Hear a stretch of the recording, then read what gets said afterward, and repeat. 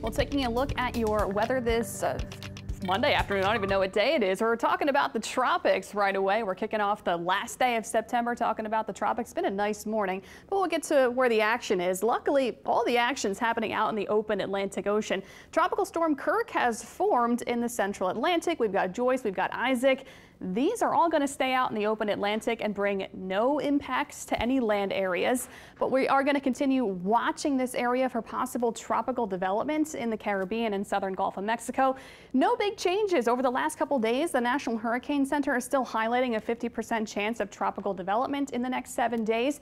It looks like it will stay pretty weak and disorganized. We'll watch it for any changes, but the models are trending in a good direction, sending a signal that it's not going to be a huge problem, which is something that we definitely want to see. That's a welcome sight. So we'll walk through what's expected in the coming days. It looks like we'll see 2 areas of moisture moving into the Gulf of Mexico. Again, just a swath of moisture, disorganized. And then here's that second batch that will be moving in later in the week. So this is Friday. Here's all that moisture locked up into the southern Gulf.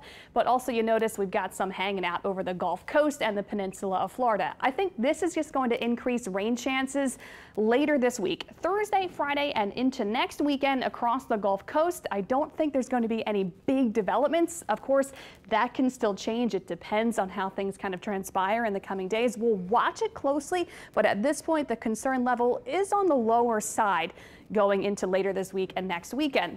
So I mentioned the upper pattern. Really what we'll be watching is high pressure off to the east and off to the west, and that will help direct all of this moisture to the north and to the northeast towards the peninsula of Florida. But I still think here in our part of the Gulf, southeast Louisiana, South Mississippi, we'll have that inbound tropical moisture later this week. We'll have rain and storms returning here for us on Thursday and Friday. Here are the rainfall totals over the next 7 days. The highest look to be focused in the Gulf of Mexico itself and for the peninsula of Florida, but even across the eastern and central Gulf Coast, we can see a couple inches of rain over the next 7 days. And it's been dry and will continue to stay dry through Wednesday. So, you know, it's not a bad thing that we'll be seeing some of this rain across our part of the Gulf. Hopefully that's just how it stays. Some development is possible later this week, but it looks weak and kind of sloppy in its organization.